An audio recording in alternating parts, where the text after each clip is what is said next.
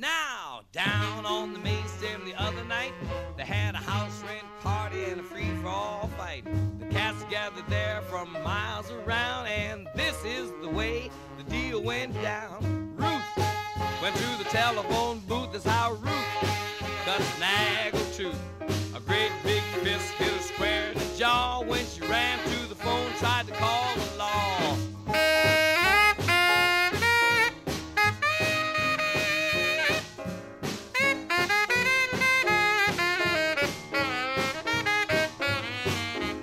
That guy, they call him Peg. Well, let me tell you how he lost his other leg.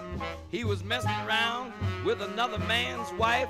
Off come his leg with a butcher knife. And Ruth went to the telephone booth, so Ruth lost another tooth.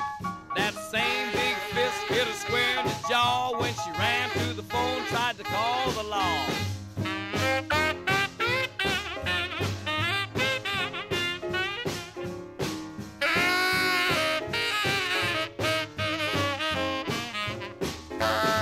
Peeping Tom, the one-eyed guy, well, let me tell you how he lost the other eye. He was standing around just looking in when somebody crowned him with a bottle of gin. So Ruth went to the telephone booth, that's how Ruth lost another tooth. That same big fist hit her square in the jaw when she ran to the phone, tried to call the law.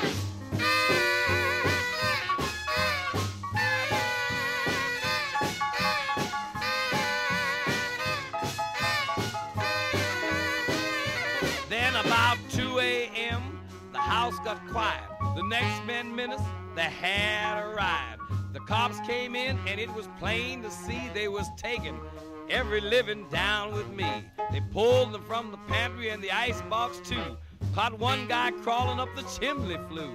They searched the house from high and low and took every living so-and-so.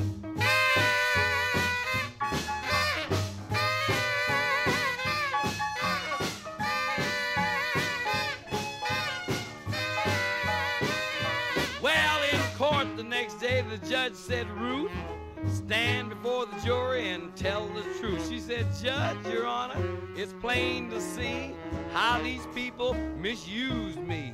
Look at my face, it sure is a drag. They took my mouth for a punching bag. I've got 3 missing and 2 more loose. Now you know why I'm snaggle-toothed. Case dismissed.